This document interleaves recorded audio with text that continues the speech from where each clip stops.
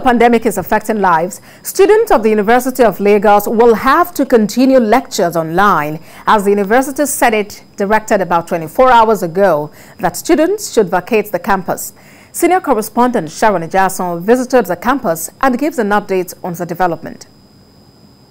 University Senate of the University of Lagos announced that students should vacate the hall of residence in the campus.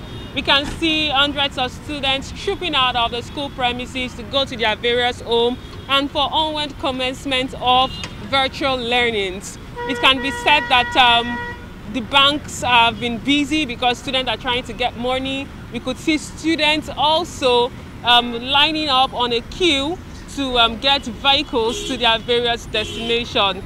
The Director of Student Affairs of the university also spoke to TVC on the reason why it was imperative for the Senate of the university to go on with this decision.